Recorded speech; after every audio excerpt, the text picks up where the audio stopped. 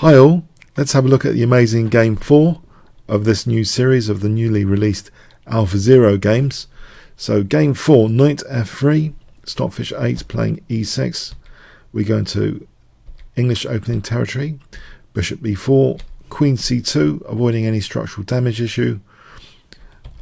So after casting a3, stockfish volunteers the bishop, queen takes, d6, b4, we have e5.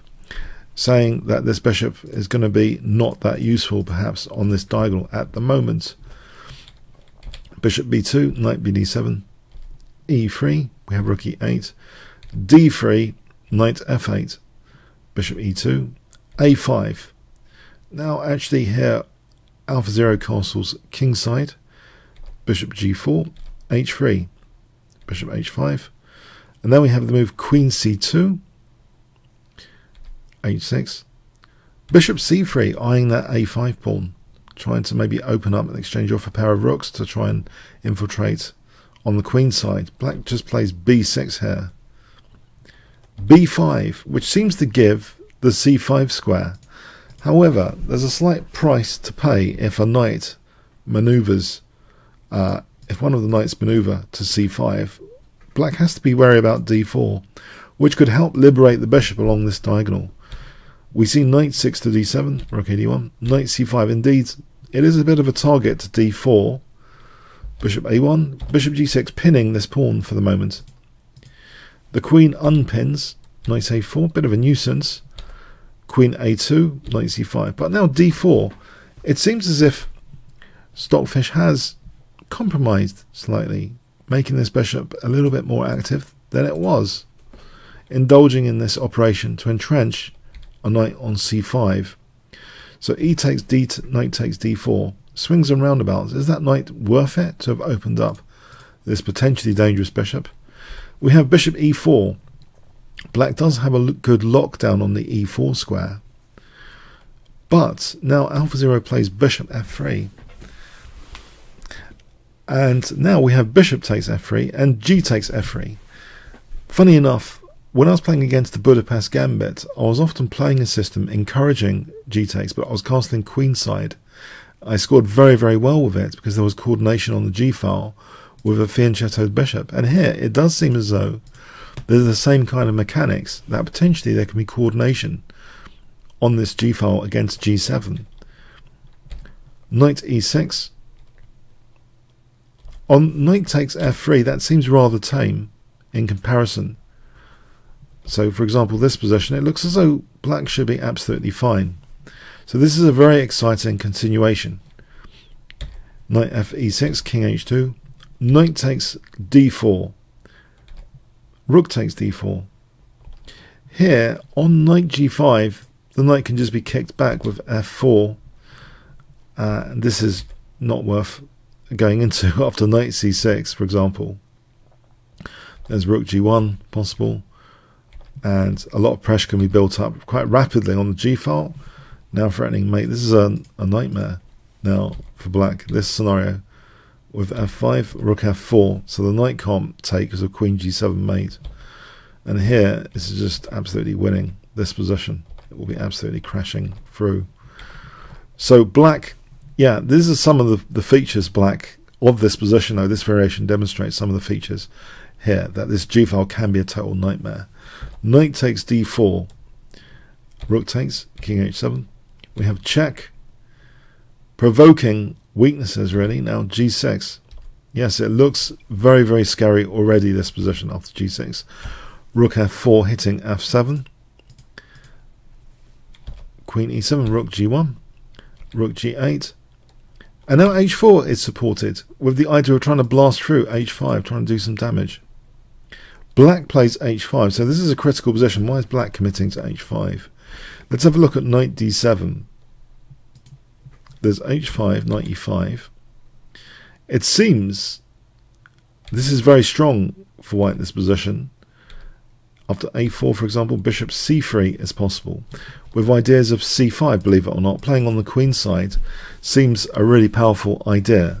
Example, rook d8, de8, c5, if takes here, bishop takes, And this is just a crushing positionally. For example, here, e4 check. This is a way of just hacking through and taking the queen at leisure. This would just be absolutely winning. Black doesn't want to allow queen h5 in this line. This is absolutely winning. Let's look at this sequence again, because this h5 is very, very committal. So I was fascinated why in this line, say knight d7. So let's look at this again and vary a little bit. Instead of rook d e8, if knight takes c4, just to rule this out, rook f6, and then queen e4, because if takes, there's rook takes f7, winning a rook, and then taking back the queen. So that's pretty deadly. And if, yeah, that's pretty crushing. So knight d7 doesn't seem to do too well. And if we look at this again in the c5 line, so I mentioned b takes in this line. On c5, if d takes, again bishop takes, rook takes f7, queen takes g6 check is crashing through totally on the g file. And also here, let's have a look at this line again. Bishop takes with there's also the position here is so strong that actually white can even switch to the queen side. Structural damage on the queen side. It's fairly fragmented. If you look at this variation, it's just terrible. And this is a big advantage for white, just structurally, if nothing else. The black pawns are going to be falling off at some point. It's very, very comfortable for white. So there is evidence to suggest that h5 is virtually unplayable. So we have actually, I mean, to not play h5, it leads to big trouble. So black played h5. Now we have rook g5 with the big threat of just mate and one with rook takes. So just to put that on the board, to throw out rook takes h5 is a mate because of the bishop on this diagonal. So here we have the awkward looking king h6, but black is surely threatening knight e6. Are these rooks kind of misplaced? Has black got a tactical point here that the rook shouldn't be there? And in fact, isn't this potentially quite dangerous for white's king? If this rook's going to move, then h4 would drop if that rook's not on this rank protecting h4. So is there trouble brewing here tactically? Are these a liability, these attacking pieces? Well, we have e4. Alphazero saying, you know, fork my rooks if you dare, and Stockfish dead. Fork the rooks with knight e6. Now guess what was Alphazero's response here, which is really, really powerful. If I give you 5 seconds to pause video, white to play. Okay, it's a total lock-in of black's rooks after rook f6. Very powerful exchange sack. So this is taken. If it isn't taken, it's a disaster if it isn't taken, because there's latent pressure now on g6, for example with e5. I'll show you, for example, knight g7, e5. And if here, bang, rook takes g6 and mate. So that's huge pressure after knight g7. In this line, also if knight f5, we just play queen takes f5, that's pinned. So there's no wiggling out of it here. So the exchange sack's taken. Now the king can't step out, as you might expect. It just gets mated, check, and a mate. So the king goes back in its box. Pardon me. The king goes back in its box. And now just casually f4. So the exchange down, but have a look at this position. Guys, have a look at this position. It's equal on pawns, dead equal on pawns. But what are the prospects for the black rooks? This is a very in-context evaluation, not just doing some sort of crude material evaluation, but really taking into account the finesses of the position, the prospects of the rooks. But there's also the prospect of white having a powerful strategic break. And in fact, that one strategic break can also be amplified, believe it or not, by an outrageous idea we don't normally see in the normal human games or even engine games, that the f5 break can be made more effective if the king comes up over here to hit h5. Yeah, I know, this is science fiction now, so this is a pure exchange down. Usually we think of exchange sacrifices to at least have at least 2 pawns, or at least 1 pawn for our exchange sack. With prospects, we sometimes look dynamically. The more dynamic of us at least look at the trends, upward trends. But here, it's just a pure exchange sack. No pawns. So let's see what happens. Rook a e8. Queen d3. The queen can't leave f7. We have rook g7. If the queen leaves f7, it's a disaster, because the bishop and rook coordinating here, just winning the rook. Okay, so the queen's tied to f7. We have rook g7. And now, okay, this pawn is protected. Now, king g8. Queen d4. I mean, visually it looks crushing. Visually it looks as though the rooks are useless. Yeah, black's rooks. King f8. Bishop c3. Rook g8. Calmness. a4 just locking down the queen side. Rook d8. And now this remarkable idea that the f5 break can be given a lot more power. The king is heading to h4, not just also sometimes to protect. Sometimes, in some cases, it might be protecting g5. So the king actually plays to h3. This is incredible. This is the prospect. So 0 pawns, but the prospect of a king journey to try and win 1 pawn for the exchange. But knowing that the black rooks are just impotent. They're not really doing anything in this position. They're nullified. So we have rook d7 being played. If queen d7 check, the king just comes up to h4 outrageously. Rook e8, and then queen d5, white's dominating the position here, and then plays for the f5 break under great circumstances. So we have rook d7, and now f5 here, in fact. It is actually possible to do this here. G takes. If an alternative, rook d8, because this commits some structural damage.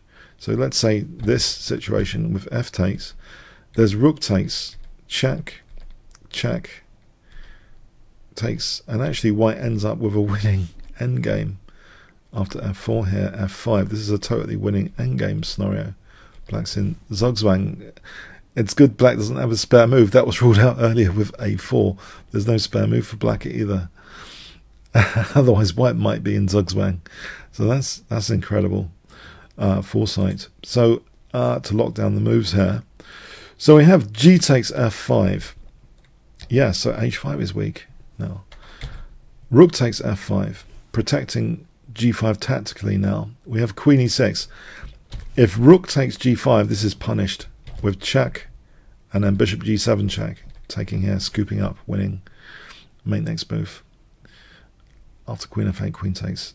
Okay, so we have queen e6, and the king comes up to h4, totally outrageous. Is there going to be a pawn for the exchange now? But also this is its own pawn island, poor little pawn on f7, its own single pawn island. So this bishop is just so powerful on these dark squares. We have rook e7, queen d5. White is volunteering the endgames now. Rook g6. Black dare not take. Look at this ending here. White scoops up that pawn, and we'll just come back and eventually play things like f4 and e5. It's without prospects really for black. Rook g6. King takes h5. Outrageous. The king is attacking an attacking piece, as Steinitz said. Maybe he was seeing the future where the king can be an attacking piece under great exchange sack conditions. Remarkable when the rooks are not doing anything. Rook e8. Bishop f6, cutting out connections now between the black pieces. Queen d7, king g4. Rook c8. Queen c6, again volunteering simplification. Now forcing the queens off, just taking the queen off. Rook d5. Looking forward to things like f4 and e5. Rook takes f6 in total desperation. If this counter sack doesn't happen here, for example, in fact, doesn't even need f4, e5 immediately. taking, and now c5 is huge in this position.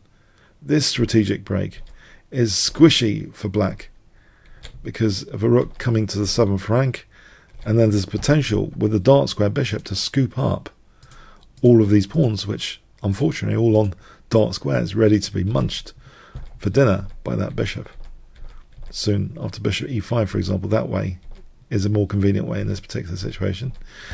So the bishop is going to be with a full belly there of pawns in that variation. So that explains why this bishop's eliminated. G takes, king d7, king f5, c6.